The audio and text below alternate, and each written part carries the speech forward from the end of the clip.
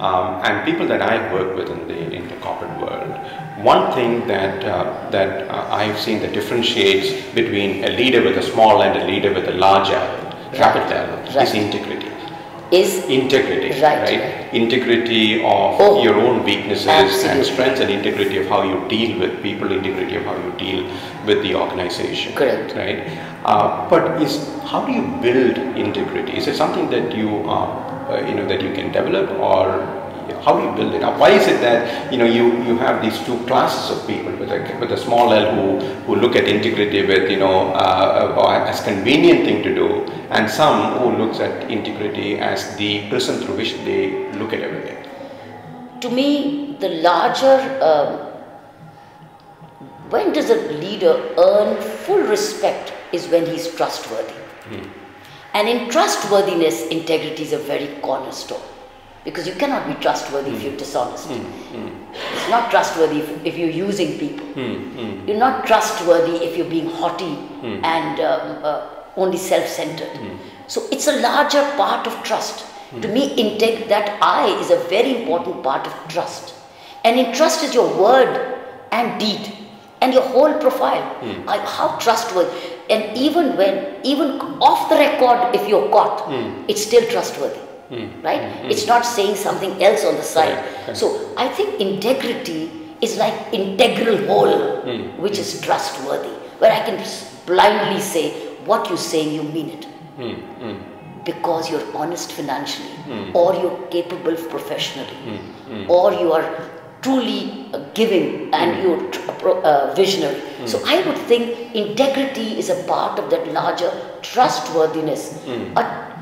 Listen, you may have a person with integrity which is financial or others, but not trustworthy.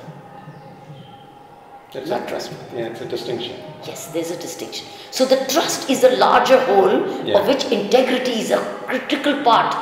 But without trust, without integrity, there cannot be trust.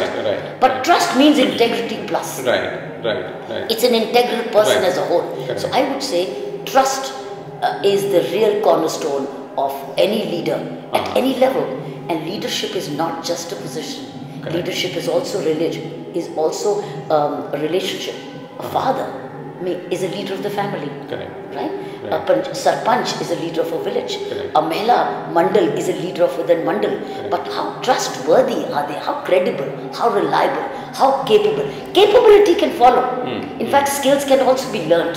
So I think the real aspect is trustworthiness. And I would add another two things to the leadership.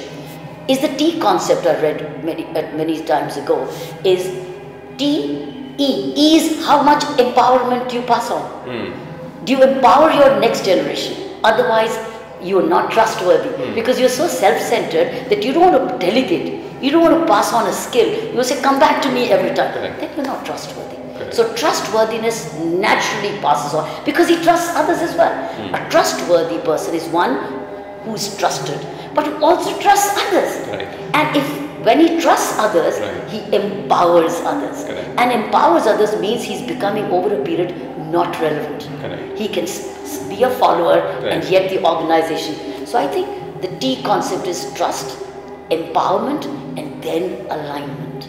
Then you're all aligned for a common cause. Going to the Mount Everest, where you know that here's my leader who will pass on even the oxygen to me at the stage of a crisis and say, you reach the Everest, I've already reached it in my way. So I think the trust incorporates, you see, even integrity in empowerment, there's integrity in alignment. I think integrity is the cornerstone, but integrity has to be plus.